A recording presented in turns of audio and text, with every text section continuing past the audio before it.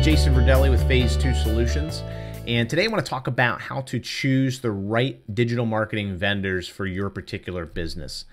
At the end of the day, you have particular business objectives. You have, whether that's increased revenue, maybe it's creating operational efficiencies, saving time, maybe looking at increasing morale inside of the company. At the end of the day, again, there's a lot of different types of business objectives that you have. But ultimately, what we want to do is we want to make sure we're lining up with organizations that are in the digital media space that can help us and can identify what our business objectives are and really help us achieve those. So, and this is something I know after working with companies for years. In helping to deliver strategies for companies through Phase 2 Solutions. These are some of the points that are really, really critical to establish now versus looking at this 3 years down the road and saying, man, why the heck did I choose that company? Or why the heck, I'm not really seeing any kind of results from anything we're doing digitally. Why the heck is that happening? So there's two main points I want to just talk about today. The first thing you want to do in choosing the right vendor is first, you have your own homework assignment, which is really to identify your purpose. So before you start going out, and this is something that we handle for you, but even when you're talking with us, you want to first identify, one is your mission. So, exactly, why are you in business? I mean, that's a real simple statement. Again, you don't have to worry about saying our mission is to make $1 million. No, your mission is not to make $1 million. Your mission is to do something, maybe it's greater in the world, maybe it's to help certain people. That is your mission. That's what's going to drive a lot of the decisions that you make going forward. So I want you to think about that, your mission, your objectives. So start thinking about specific things that you're trying to accomplish. Maybe that's increased customer service. Maybe it's increased sales. Maybe it's, again, that operational efficiencies. When you're looking at just objectives here, you don't have to necessarily be specific. You just want to think very high level. What are we trying to accomplish?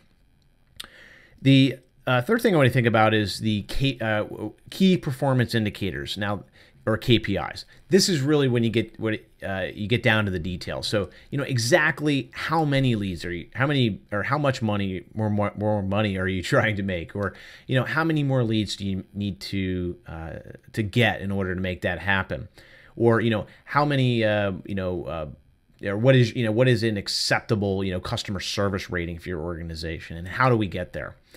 So your key performance indicators essentially are going to be the things that you're going to be measuring against your digital marketing strategy. So against that social media strategy, against that search engine optimization strategy, against how effective your website is at converting visitors, maybe into customers or stakeholders.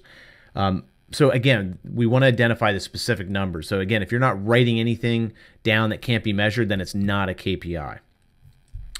The fourth thing I want you to think about is determining your time frame. So think about how fast you're looking to achieve these particular KPIs. So, is it in a month? Is it in 6 months? 6 months. And one thing I want you to keep in mind here is that obviously, if you're saying, hey, we need to make $1 million and you're looking to do that next month, obviously that's going to somewhat, affect your budget in terms of, how, in choosing particular digital marketing vendors that can make that happen. So again, I want you to think about a couple of these things, before actually, moving forward and really in anything. Even before calling us at Phase 2 Solutions, one of the things that we're, one of our, business advisors is going to ask you is, really, have you thought, do you have these established? Do you have your mission in place? Do you have what you're trying to measure? These are things that we can help you establish initially, but before taking the next step and actually executing the strategy, we have to have these factors in place. So the next thing I want to talk about is how to choose the right vendor. And this is a part. These are some points here that we take into consideration in choosing the vendors that'll actually execute the strategy that we set out here for you. The first thing I want you to think about is, or the first thing we want to look at is the history of the vendor. Really, how relevant that history of the vendor's execution is in your particular industry. So if we're looking at, say, a website development vendor, we want to look at organizations that have some experience in developing, say, websites for your particular industry.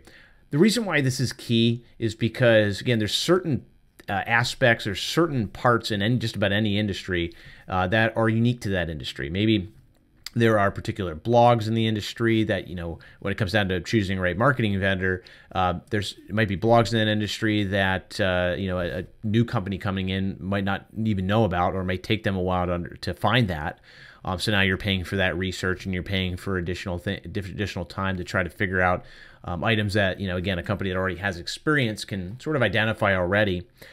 And ultimately, they're going to know exactly, or have a good idea as to what we're working towards. So, because again, if you're in a particular industry, typically there are, your business objectives are very similar. So they're going to be a little bit more sensitive to that, which is really, really crucial when it comes down to accountability. The second thing I want you to think about is making sure that the areas of service are actually in line with your business objectives. So this is really when we talk about this, we talk about if we're choosing a mobile vendor, is a mobile app or a mobile strategy really, is that going to help you achieve your business objectives right now? So, but again, you might need that mobile app first before you even need to focus on your social media marketing. There's certain parts of your digital marketing strategy that need to be taken care of first before implementing the others.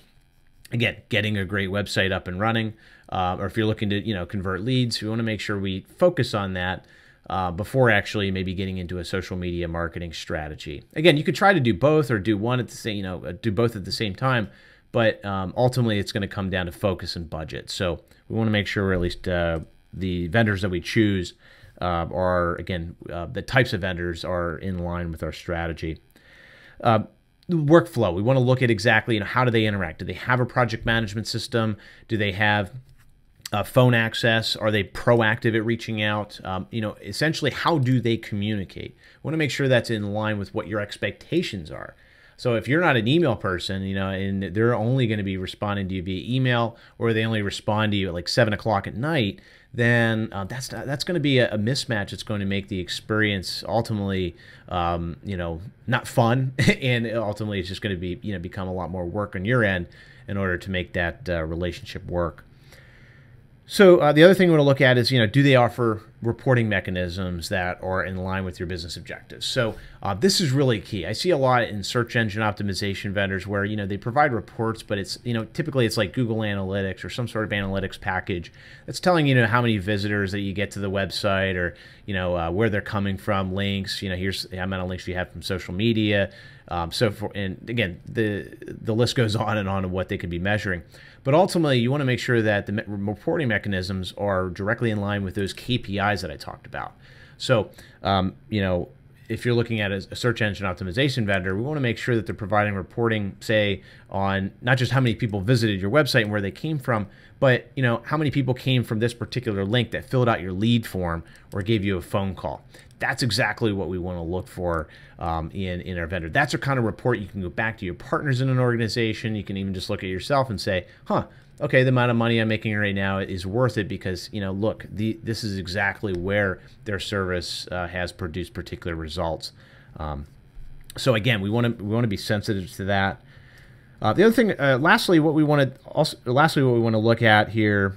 There's actually a lot of different things we want to look at, but just a couple of the last point here is how do they collaborate with other vendors? So this is really key because if you hire a company to do your website, you want to make sure that that company is going to be collaborative. Maybe say with a social media company or social media management company. Sometimes those companies they offer the same services, but you want to make sure that at least they're open to collaboration. That you don't have to always serve as the middleman between your website company and maybe an email marketing company or a company that needs to come in and write blog posts for you and so forth. So we want to make sure that they're open to that.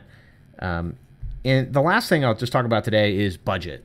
So this is, of course, on everybody's mind is, we want to make sure we're choosing the right company that not only can deliver and to have the qualities of what we just talked about, but, is that company going to deliver within, a time, scope, and budget of what we're looking at? Again, there's a lot of great companies out there that can get you to where you need to go, but it might cost you $100,000 or $1 million to do it. Who knows?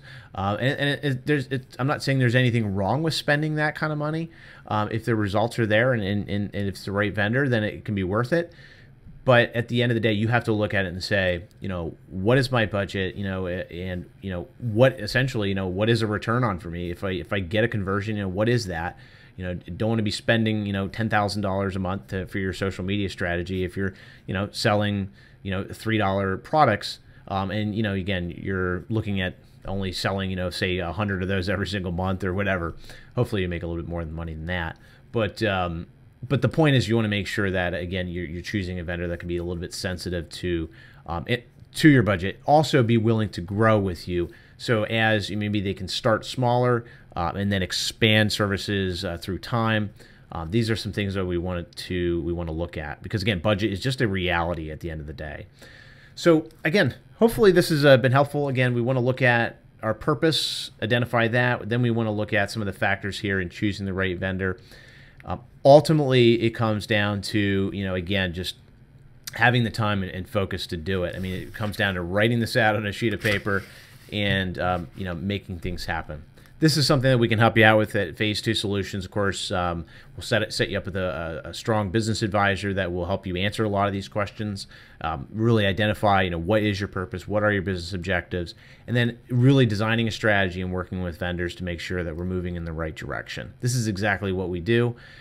So again, we'd be glad to help you out with that.